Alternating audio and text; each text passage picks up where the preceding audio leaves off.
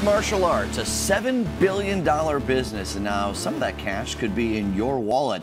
Here to share the details on how is Jesse Nunez, creator of the Elite Amateur Fight League. Welcome back to the show. Thanks for having me. I appreciate it. So you were starting out the league when we last chatted. Remind people what it's all about. Sure. The Elite Amateur Fight League is basically the NCAA version of mixed martial arts. The best amateurs from across the country in a head-to-head team versus team tournament. And how can we be a part of this in terms of making money? Now you piqued my interest. I mean, the fighting's interesting too, of course, but becoming a part owner, this would be a first for a league like this, right? Absolutely. We want to be the first fan-owned sports league.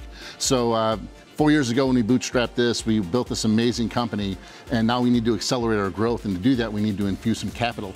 And to do that, we're going to offer our fans an opportunity to be part owners of the league. We're going to raise on a platform called WeFunder. We're offering $500,000 worth of shares, which is 10% of our business, and you'll actually own, for that $100 that you can invest on Indiegogo or Kickstarter and get a t-shirt, you'll actually own shares in our company.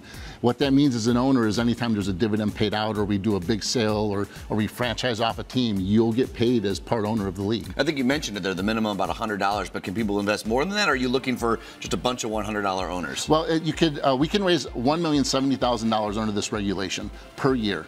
The minimum is $100. The maximum is up to whatever we're raising.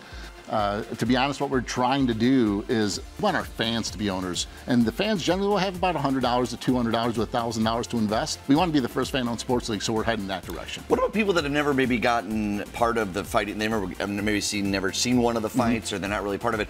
Would you recommend coming to see it first, or do you see that maybe that investment's a way kind of into being part of this? Well, both ways. If you've come to our event, you're going to want to invest in our league.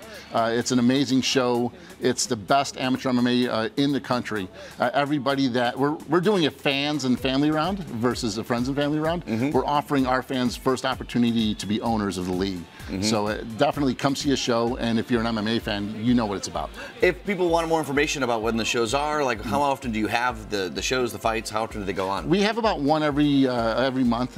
We have a show January 31st in Super Bowl City in Miami this year. And then February we're in Tennessee, and March we're right here in Chicago, March 27th. All right, interesting stuff. You can get a piece of the action. You can be a part of it. Action. That's awesome. Jesse, thanks for stopping on by. Thanks, John. All right, to get a piece of the information, again, or piece of the action, I should say, head over to WeFunder.com and search Elite Amateur Fight League. And we should say Friday, right? Tomorrow is when it opens up. Yeah, you'll have an opportunity to get in early on the fans and family round if you go to WeFunder today.